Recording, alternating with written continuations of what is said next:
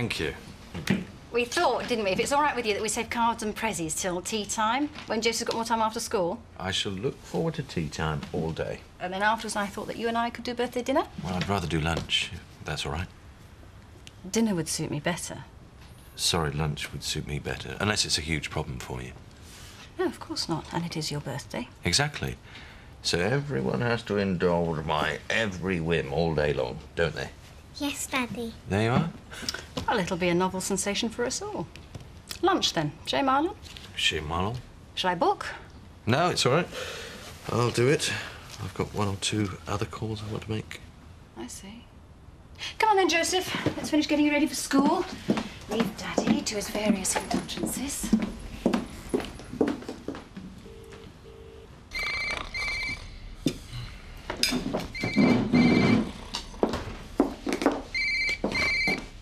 Hello? Hiya. What time? Got to, right. You want to meet where? Hey, whatever you say. I'll see you there then, eh? Oh, and by the way, happy birthday. Who was that then, Charity? Can you keep the blasting noise down? Phone's going all the time. You shouting in my ear hole. I'm trying to get some kip here. Shut your face.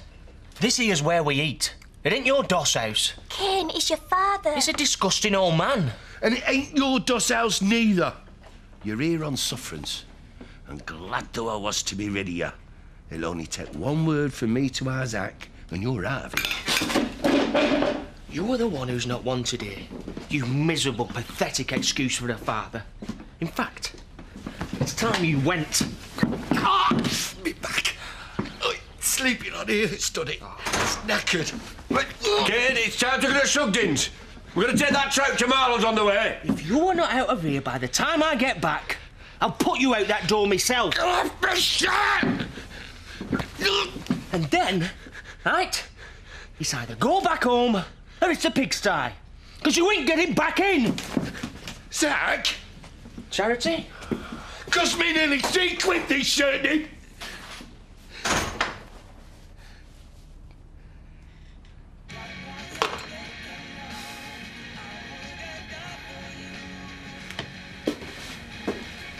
Do you mind if I turn this off? No. Before Victoria comes down, that was your Aunt Maggie. She's got official permission to go ahead with your mum's funeral. That means they've finished... With a post-mortem, yeah. She's asked me to organise everything for her. She doesn't want to come herself. She's very upset, so I said that I would. She's going to let me know if the prison authorities decide to give their permission for your dad to be there. Give the permission? But he's got to be there. It's our dad. It's our mum's funeral. Of course he should be there. But it's up to them. Does Dad know, about the funeral? I'm going to visit him tomorrow and explain the situation. I want to come. You can't come tomorrow, Andy. I'll talk to him about it, though, about you visiting. I know how much you both want to. I'm really sorry about everything. Oh, I've told you, I don't want them. Look, they're the biggest, finest, fattest, Freshest. trout that you'll ever find anywhere. You eat them then. I'm one man, you're a restaurant. They're poached from on farm, aren't they? Yeah? Poached, illegal, stolen, nicked, misappropriated. That's never bothered you before. Well, I just want to keep things at Sherman above board. Sometimes, lad, you're a real disappointment to me. Sometimes you don't act like a real dingle at all. Who out of your customers is going to be able to tell the difference any road? Unless you tell them. Oh, leave it out, will you, kid? What are you going to do? Fight me over a load of fish? You talking about me not behaving like a proper dingle? What sort of dingle is he? Nutter's branch? Whoa, no! That's more like it. Yeah, dingle sense of humour. Well, there's no nutters in this family. Not unless you are going to look this gift horse in the mouth. Gills. You are? Mouth. Gills. Oh, never mind.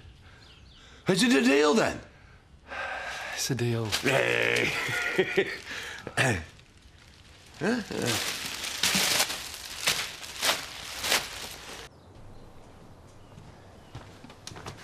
Right, I'll be off then. I'll be on time tonight. Well, I'll try and be on time. Yeah, try. I can't promise, but I'll do my best. Okay. I won't be too late in any case.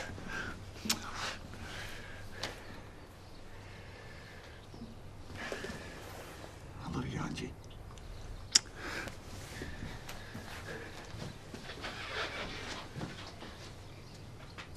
And you've got Peter Mattingly at 4:30. Well, don't book anyone else in. Peter will take a good half hour, and I've got Sean coming at 5.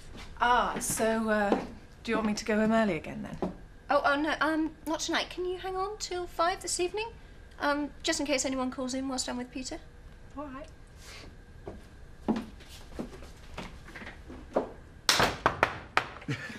Reporting for duty. Blondie? Time for a brew, Cathy. 2 sugars, not much milk. Actually, boys, I haven't really. I've been asked to organise Sarah's funeral, and I'd quite like to do some shopping while you're here. And there's quite a bit to do on the farm, and I think Andy would appreciate getting out there. No brew, then. Right, then, we get out there and do a bit of work. Oh, yeah. Yeah, all right. Cathy says there's a lot of work to do out there. Yeah. Yeah, right, come on, you great lummock. We're here to help. Some people just don't understand the meaning of the word work, do they? Yeah. There's also the special of the day, Trout Provençal. Sounds like a birthday lunch to me. It's Chris's birthday. No, many happy returns. How's it cooked? It's poached. No, it's grilled. Marinated in olive oil, white wine, tomato juice, garlic, olives, a hint of basil. And then it's not poached, it's grilled. Sounds delicious. Yep. Thanks very much. It's obviously poached. Poached, the Dingle connection. There's a lot of things here. Going to empty the shop, is she? Trying to stock up and buy stuff I think we might need for after the funeral. Oh, one of those grisly teas, is it? Well, I suppose it's going to be even more grislier than usual this time. A wake's a very important event for the bereaved. Yeah, those poor boys. They've always been my focus in all of this. Have they? Emily, do you mind getting all this together for me? I'll nip back later and pick it up. Only I've got Zack and Kane holding the fort. Holding the fort? Doing the fort over, more likely. Now, if I was you, while Kane Dingle's around, I'd have an infantry made of the fort's contents. Well, at least Zack's trying to help, not just standing around making snide comments. If you like, I could drop the stuff off for you later on. Oh, could you, Emily? Only I've got so much to do. Of course. Oh, thanks. I'll see you later. Those poor boys. A sex-mad mother burnt to death in a barn. A father in prison accused of her murder, and now the local parentis at breakdown point and shacking up with the local mafia. Sometimes, listening to you is just like reading the paper, Mrs. Windsor. Oh, do you think so, Emily? Well, thank you.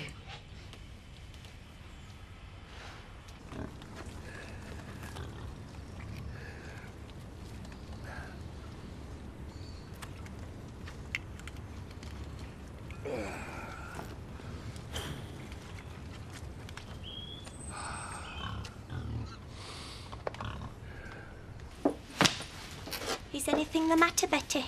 I wish to make a formal complaint. Oh, yeah?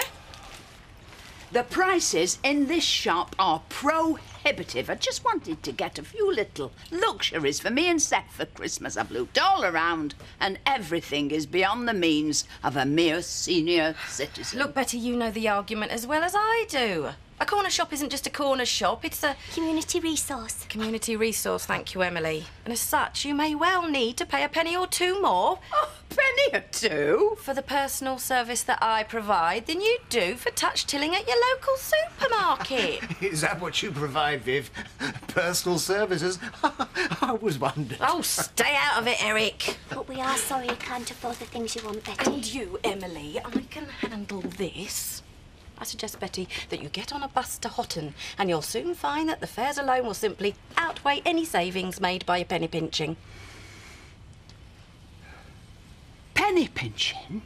I have never penny pinched in my entire life. My only sin is that I'm an old age pensioner, but I will do as you suggest. I will get on a bus and go to Hotton, where no doubt I will encounter Not only better bargains, but better manners. Good day to you.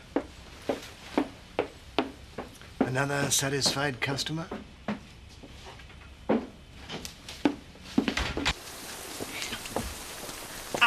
Betty, don't get hot and just yet. I've got an idea. Well, if it's about an assassination, I'm your woman. What sort of Christmassy things were you... Well, you know, the usual peaches in brandy, orange and lemon slices. Them chocolate liqueurs shaped like bottles. Nice box of dates with one of them little harpoons in them so that Seth and tell you me what. can sit. Come and see me tomorrow. I might just be able to help. Eric, are you going to pay for those toilet rolls? No, it's all right. I'll manage. Boss said I should bring you this. Trout Provençal. Oh, cheers. Hey, I better know where this comes from, you being a dingle. It's not poached, it's grilled. Grilled. What are you on about? Hey, Terry, what are you doing here? I'm having my dinner. A bit of a strange spot, I know, but... Oh, Chris is inside, isn't he? Yeah. Yeah, but he's with a client, a bloke. They're talking haulage, big contract. He'd hate to be disturbed, and it's dead boring any road. What about Terry? He's with Zoe. Oh, thanks, Marlon. I thought he would be. Having a nice birthday lunch, is he? Hey, look, you can't go in there. Zoe knows it. Oh, no, whoa, Charity, don't go in. It'll cause trouble. Trouble, me? Never cause trouble.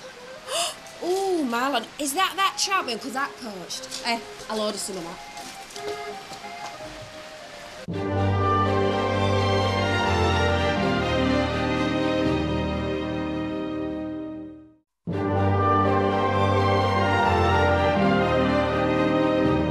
Just checked. We've run out of trout. I'll have a coffee then. We're a restaurant. We can't just serve coffee at lunchtime. Well, you better call in the bouncers then, hadn't you? Regular espresso cappuccino. Regular, please. Look at her. She's doing it on purpose. Just having a cup of coffee. Don't tell me Charity Dingle normally pops to the local restaurant every time she fancies a cup of coffee. Well, actually, she does have some very idiosyncratic little habits. I don't wish to know about her idiosyncratic little habits, thank you. Some of them are very endearing. Now, I thought you didn't want to talk about her. It's a bit difficult when she's sitting opposite me. Just having a bit of fun with you, that's all. Fun, is that what you call it? No, actually, you're right, Zoe. It isn't fun. So, next time you see your floozy, will you tell her that I don't enjoy being baited in this way? To be fair to Charity, she's been discreet enough until you got on her case. In fact, we both were. Seriously, think about it, Zoe. There are some of us who might really end up as dead meat if certain individuals find out about this relationship. Psychopathic thug, name of Cain Dingle. Aggressive, law-breaking layabout, name of Zach. Well, we've practically discussed the entire family. You should have thought about all this before. All the same, you need to keep up appearances.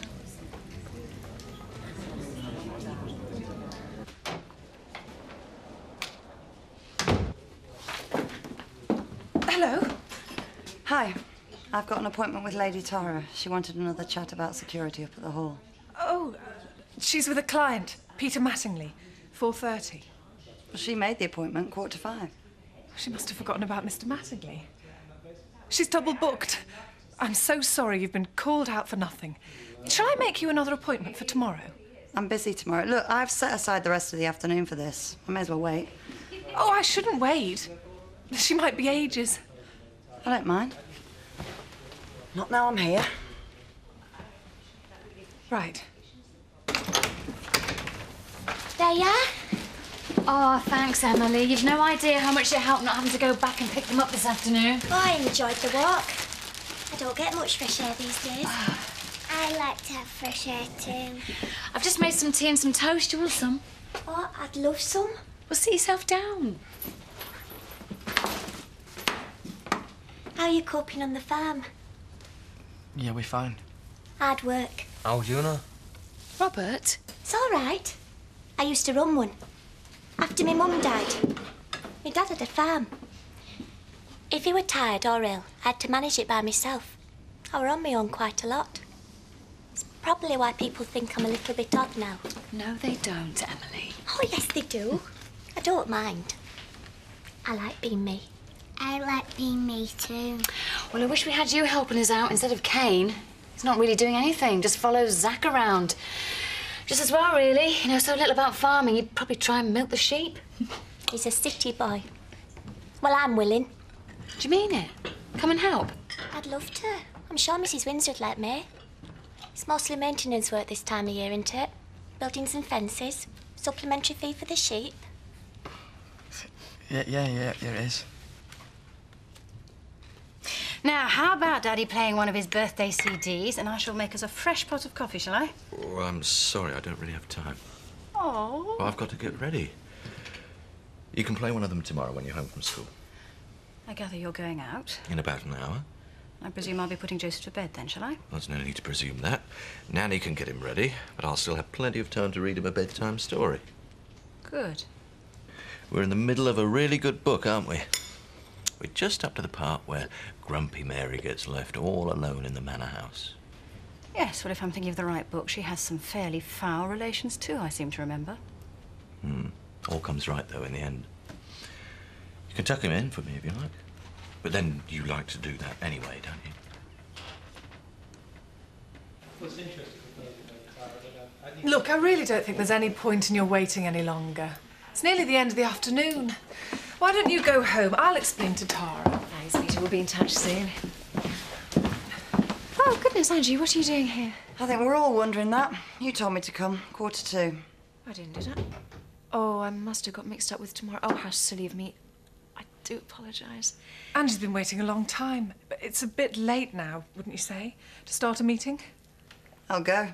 Oh, no, there's no need. Not now you've waited all this time. But... Angie? You must be 5 o'clock, I gather. I was 2:45, but Lady Tara double booked. Yeah, 5 o'clock, that's right. We were going to review the transport provision for the stud for the next 3 months. It seemed, when I looked at it, rather inadequate. I'll leave you to it. I've wasted enough time. Oh, I'm so sorry, Angie. You could wait, but I suppose it does look as though I'm going to be rather busy with your husband now. Look, I'll phone you, make it up to you. Don't worry.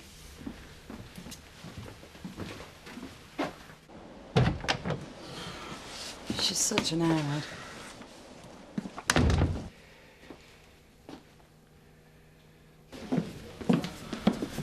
You're looking good tonight, then. Thanks. Here's to getting rid of the old man. Yeah, well, given the choice between him and sofa, I'd rather have the sofa.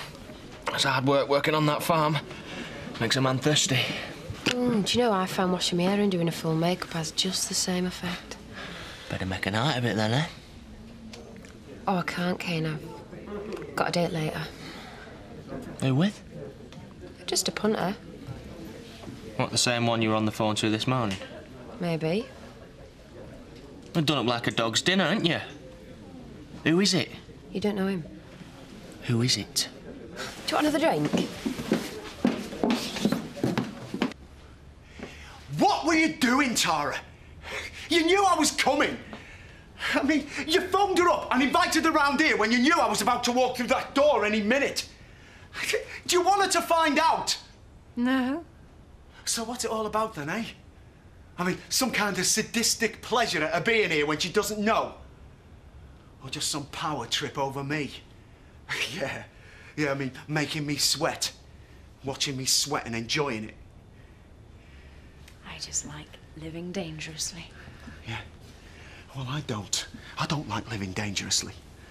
Not that dangerously. I've had enough of this. I'm going to put a stop to it and, look, I'm going to walk out that door and I'm not coming back, Tara. I can do without this. I don't need it.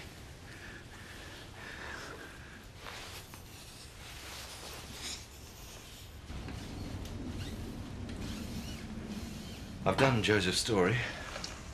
Just thought I'd put my head round. Say goodnight. You're not coming back tonight, then? No. Good night. You're right, Chris. This is a dangerous game you're playing. Just think about how much reason that family has to hate you. They think you've killed Butch, And now you're sleeping with Charity. If any of them find out... Why should they find out? It's been going on for months. No one knows except for you. If you force us into the open, then yes, there is a danger. I'm going out now rather than having her back here because of you. So it's up to you, really.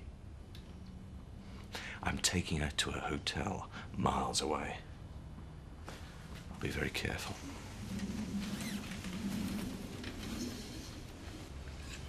Well, I better get back. Lisa will be wondering. She's probably made tea for me too. I might have to have another one when I get home. 2 teas? I shall be a right roly-poly. Oh, thanks for your company, Emily. It's been great. Yeah, thanks for saying that you'll help out on the farm and that. No, thank you for letting me. I can't wait. I thought I'd done what my wellies for good. Don't forget your scarf. Mind how you go now? Do you want a torch? It's dark in the lane. I'll be fine. Right then. I shall bid you good night. Night.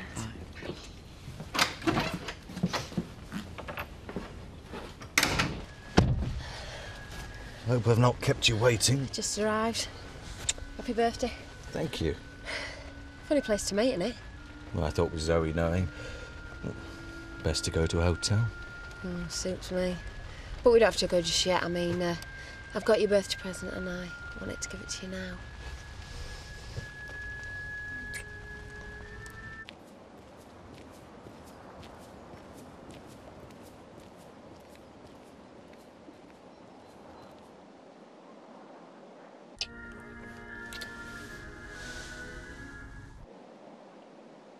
Oh, she won't say anything.